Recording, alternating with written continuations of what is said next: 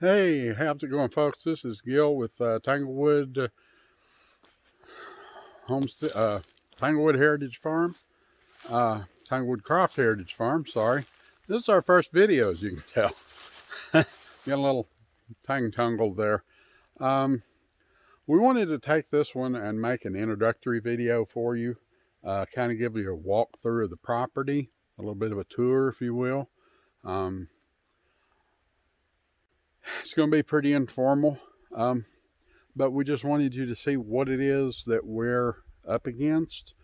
I say up against, the challenges that we face. And I'm going to start down here at the edge of the property, close by the house, and then just walk you through and let you see why we call this the Hill and Holler Homestead, because that's pretty much all there is to it. So let me turn you around here, and so you don't have to look at me, but while I'm thinking of it, go ahead and hit the like button and subscribe to our channel. We'll have more videos coming your way, and we could really use the help. So let's get to it, shall we? So, all right, here we are at the edge of the property. You can see a marker right there. That was from where I walked the property using an app to find the exact property line. It runs on up through there. The property is almost 20 acres, and it lies pretty much in a rectangle, as you can see. And this area up here across the creek that you can see, and I'll give you another shot of it later from another angle. This area is an area we are talking about when we get to the point where we're going to have pigs. That's where we're going to put them. It's mainly hillside. It's not quite so bad steep as other parts of the property that you'll see in a minute. Meanwhile, down here we have a nice creek. Let me get over here, show you some of it. I've been doing some work in here, as you can see, cutting down small brush. I intend to come back in here with a chainsaw, get some of these bigger things out of the way, and leave some of these really huge trees that we have for essentially silvopasture. Now, we have ducks, 3 different breeds. We have the silver appleyards, the Ancanas, and the Welsh Harlequins. They're all dual purpose breeds. And we've been letting them free range. They still are free ranging. They really love this creek. There is a pool right down there, and I can show you a little bit of it here in a minute, that they really love. But they've been kind of staying away from it here lately because something, and we suspect the bobcat, has been coming out of these woods getting them.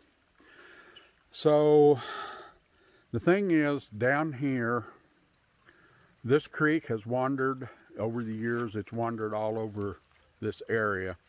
So the ground down here is saturated.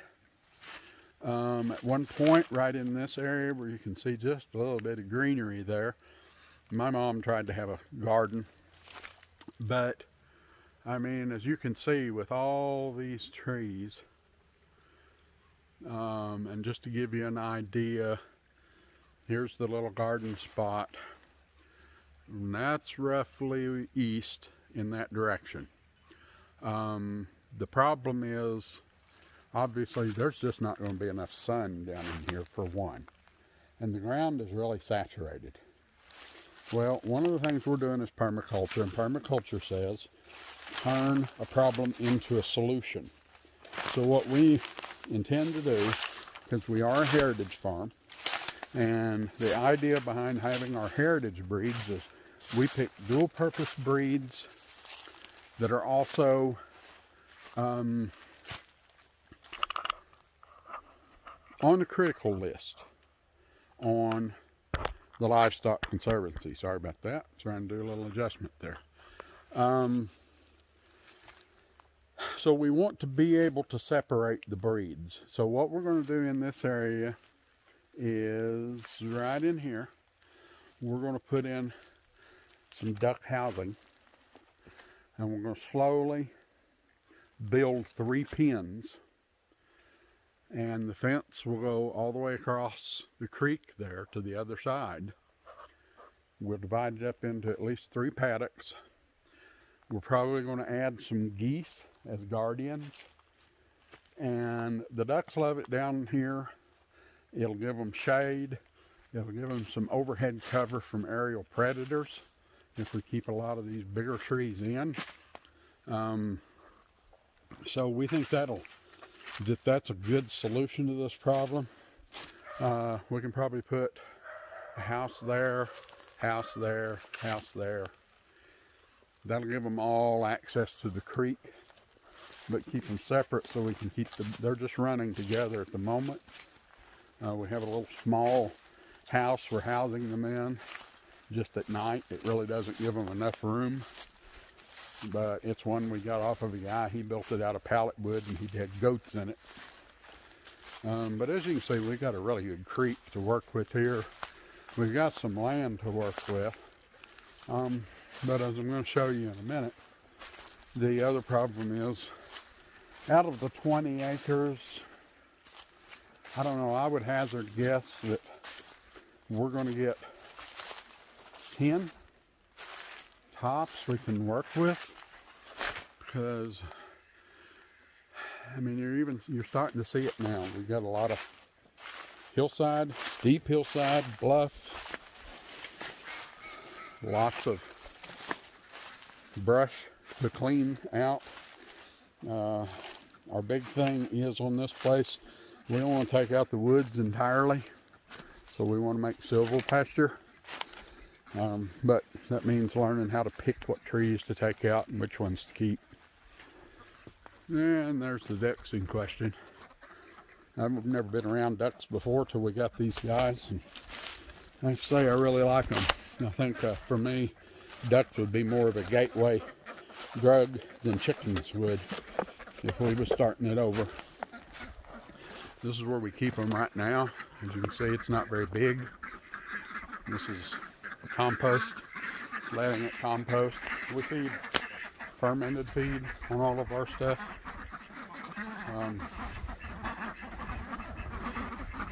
Let me work right around here.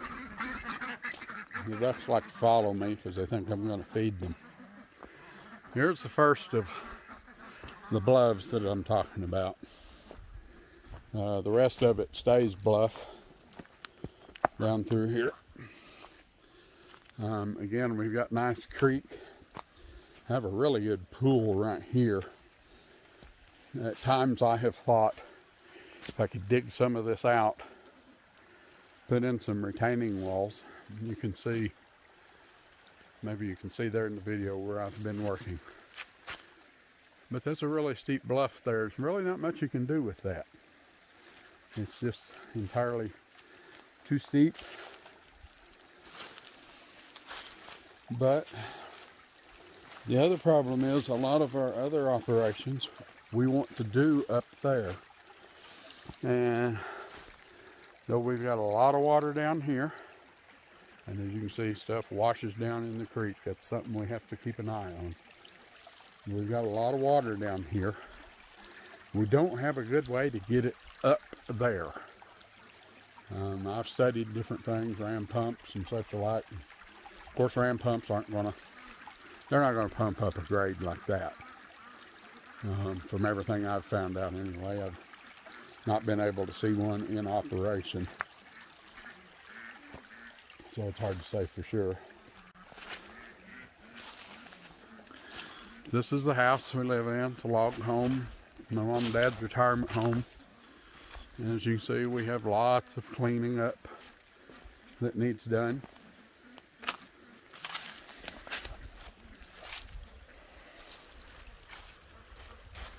This is just a good look.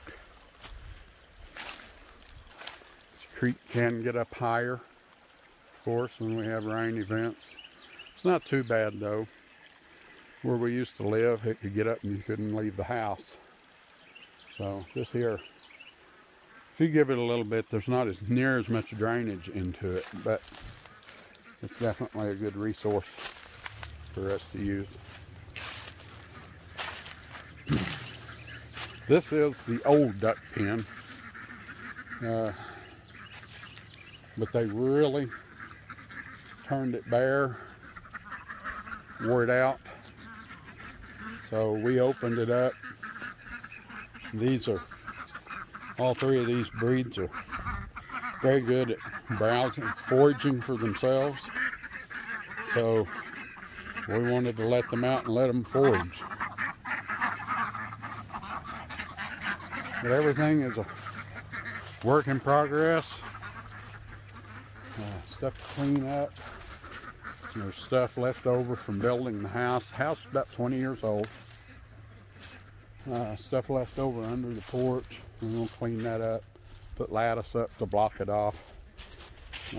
We're hoping to bring a deck down off of that porch out into the yard. Again, there's more of the bluff, just unusable land, at least in any conventional sense. What you see there, that's our quail hutch. We have jumbo browns at the moment. We got this design from a channel called Slightly Rednecked. And he has, I like to put leaves in there with them so it feels a little more natural for them. They haven't had any in several days. This side, show you how this looks over here. This is enclosed so they can get in out of the weather, and they have sand. They can use it for grit, and they can just scratch around and be inside it. We hatched these ourselves. Had to cull a lot of roosters out of them. This area, you see this insulation board laying, was originally a dog pen. We have 2 pocket pits. We hate keeping them pinned up, but if we don't, they run off. This was dog pen. I've done some cleaning up, taking the fence down and such. And then it was rabbits. You can see this dark, rich dirt here. One of the pens was here, and then we had a small one with some meat rabbits here. They were all meat rabbit breeds. We bought the rabbits to try out rabbits and see if that's what we would like. If we would like doing them. We're going to get back into the rabbits. Ultimate goal on this farm is to have rabbits, quail, chickens, which we have the chickens, we have the ducks, we have the quail. We want to get the rabbits. We hope to do pigs. We're looking into Gloucester spots at the moment. Could possibly do mulefoot because that's the only American breed, and they're really good at foraging and finding things that other breeds of pigs won't find. This little area here was sort of an experimental small garden plot last year. Got a few things out of it, but again, there's just entirely too much shade once these trees get foliage on them.